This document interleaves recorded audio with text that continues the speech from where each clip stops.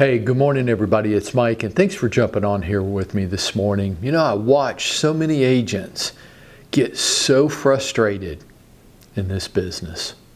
And I think much of the frustration comes from their belief that they're doing all the right things, but they're not getting the results that they desire. I'm doing all the right things, but I'm not getting the results. What's going on? In many cases, I actually agree with them. They are doing the right things. But the problem usually comes from one of three areas. The three areas would be they're doing the right things, but they're not doing them consistently enough. They do them occasionally, but it's really the power of consistency in this business. I promise you it is. Scale would be number two. They're doing the right things, they're just not doing them with enough people. Their scale isn't enough to actually give themselves a chance at a reasonable level of success. And the primary reason is because less than 3% of the population is going to move this year. So, I mean, for every 100 people that you're touching, it's only 3 people that are even considering a move. So you've got to be touching enough people. Your scale has to be there, or you will be doing the right things but not getting enough results. And the third area is really what I want to focus on this week. It's follow-up. Yeah, their follow-up, they're doing the right things. Their follow-up's just lacking. And it's big ticket sales. I mean, follow-up's just, all three of these areas are really important. They're critical. But I want to focus on giving you this week a 7-step follow-up campaign that will, if followed, establish you as the top-of-mind, credible expert with your people. And this is so important. It actually scares me. It's so important. Because if you don't do this, and I mean all 7 parts of the follow-up campaign, and I get it that it's hard, and I also get that most people don't do hard. Very few people will actually welcome, embrace, and do hard. But I guess I'm just talking to those very few people. If you don't do it, you're bound to fail. It's inevitable. And that's why it scares me so much. I can look back over my career and actually get scared by it. How easily it would have been for significant events to not have happened. How easy it would have been. And it scares me for you. So I want to give you a 7-step follow-up campaign. I'm going to tell you all 7 steps right now. And then each day this week, we're going to dive into two of them. Okay? So the first part of the CRM, or the follow-up campaign, is your CRM. Without it, and this is why it's the first part, without it, you're not going to be able to implement the other 6 parts. You're just not. You're going to want to. You're going to wish you could. You're not going to be able to do it.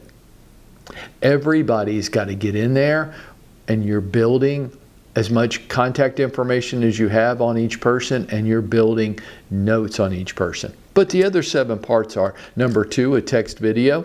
Number 3, a phone call to set up stacking meetings. If you haven't read the 7 levels of communication, you need to. Number 4, yeah, handwritten note dropped in the mail. Why? It's a second chance to give them your business card. Number 5, your weekly embedded video message that shows up in their inbox, in their email. You're coming in at number 6, your personal, not third-party crap, your personal monthly newsletter.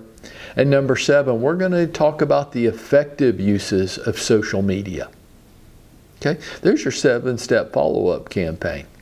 We're going to talk about 2 of them, Tuesday, Wednesday, and Thursday of this week. Today, just that CRM. Look, here's the truth. Without it, you're not going to be able to do this. And that's going to lead to a lot of frustration and this gnawing feeling that I'm doing a lot of the right things, but I'm not getting the results I wanted. Of course you're not. You weren't able to implement an effective follow-up campaign. You've just got a bunch of people that you've met and this is where pressure comes from, I think.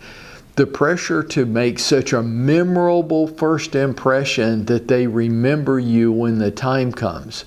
And they're so impressed with you that they recommend you to their network. Oh my gosh, off of one meeting or a few meetings? I mean, who's that good? And that's pressure. No. If you use your CRM correctly, you get everybody that you're connected to on the planet in there. Now, not today, of course. Don't be ridiculous. This is an ongoing project that never ends. The rest of your career, you will be continually building out your CRM. You'll meet new people. The people that you already had in there will have life events, and you'll want to get those notes in there so that they're in front of you when you're interacting with those people. Their contact information will grow. You will access more information, and it'll change over time. It's a never-ending project. You welcome that, and you dedicate a certain amount of time every day. See, we're going to tag right back into the consistency. Every day you're going to chip away at this. I mean, it's the old joke, right? How do you eat an elephant? Well, you eat it one bite at a time.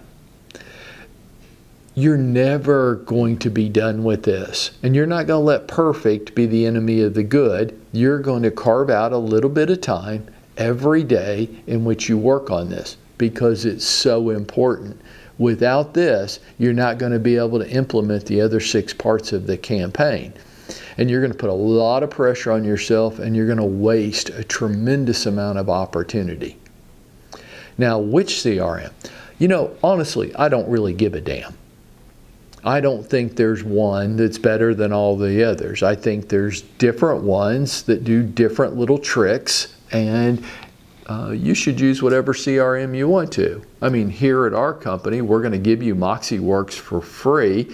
But if you said, hey, I've already learned another product and I don't want to change from that, or this other CRM does a little trick for me, which I greatly value, so I want to stay with it, I don't really care. I don't think there's one CRM that trumps all the others. I think all that really matters is that you're using one that you will use. Because I guess it doesn't matter all the tricks and bells and whistles that your CRM has if you never use it, right? Folks, the rest of this week, we're going to dive into an effective follow-up campaign because this is going to drive your career. Don't miss it. I know you want it to be something bigger and more mystical. No, it's all in the follow-up. It is all in the follow-up. But you aren't going to do anything the rest of this program without an effective CRM that you're using every day. But I guess if you did, that would be an example of going out there and making it happen for yourself.